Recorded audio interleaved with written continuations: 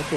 One way to check for leaks in your heater core or your cooling system is with this cooling system pressure checker. They're probably a little bit expensive for the individual to buy, but most repair facilities will be glad to check these for you. And what you simply do is remove your radiator cap and you fit this on. Some of these require special adapters, so this may not fit on here. This is not going to fit on here, this old T-bird. And then you pump this up. Before you pump it up, though, you want to look at the pressure on the cap and make sure you don't want to put too much pressure in it. If you put too much pressure in it, you can rupture the heater core. But basically what you're going to do is pump this up, and then you're going to watch the gauge, and if you see it start to drop off, then you know you have a leak someplace. It could be in the cooling system, could be in the heater core. You want to look for coolant drips right around the heater core and make sure that that you don't have any leaks. But again, it should hold pressure. You should be able to walk away from the vehicle, and it should even hold pressure in there and not have any issues. So you can actually check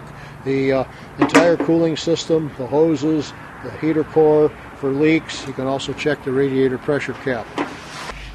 These are all the adapters and fittings to use for a radiator pressure checker. So you probably need to have one of these kits. A lot of the import vehicles, the Japanese imports, you have this little tiny cap that has to fit on there. So you need to have all the right adapters for these. So again, it's pretty expensive to buy one of these to have your own, although it would be nice. But again, most shops will be willing to pressure check your cooling system. That's the best way to find out whether you have a leak or not, and where that leak is, by using one of these pressure testers.